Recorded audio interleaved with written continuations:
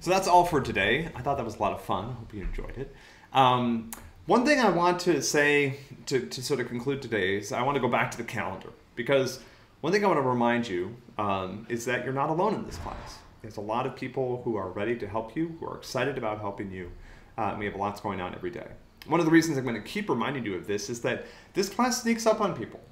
Some of you came in with some prior programming experience, and at some point we're going to get to the limit of that, and things are going to get hard. And sometimes that happens really quickly, and it can be really disorienting for students, particularly now that we're starting to have quizzes again.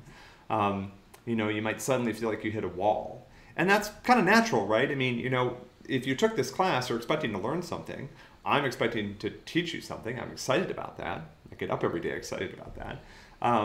But some of you have a foundation already, right? Some of you don't. And sometimes, what I've noticed is that sometimes the beginners who didn't know anything and who get into good habits early on in the class actually hit their stride, right? They may struggle coming out of the gate, but then at some point they're like, okay, I got this. I have time set aside in my day. I've got my calendar set up. I know when I'm going to be working on 125. I really like this stuff. I'm enjoying it. I'm putting in the effort. I'm coming to some of the sessions. I'm getting help when I need it. I'm on the forum.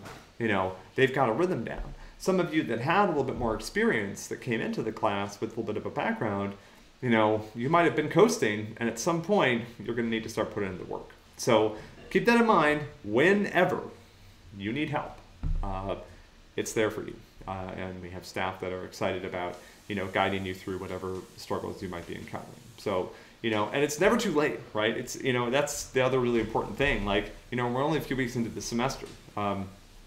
This will happen a couple times because we kind of do this at the beginning where we go through some of the basics of imperative programming, then we do it again when we start with objects next week, and then we do it again at the end of the semester when we go into algorithms. And so a lot of times, like, we start off in an easier place for some of you, and then we build and build, and by the time we get to the end, we're doing things that you're unfamiliar with. That's the point, right? Why'd you take this class if you didn't expect to learn anything? So, but again, for some of you that might have had a little bit of an easier go of it so far, it will get hard. I hope it does, and I hope you're ready for that. We're ready for it. We're ready to support you. When you get to that point, just make sure you reach out and let us help you.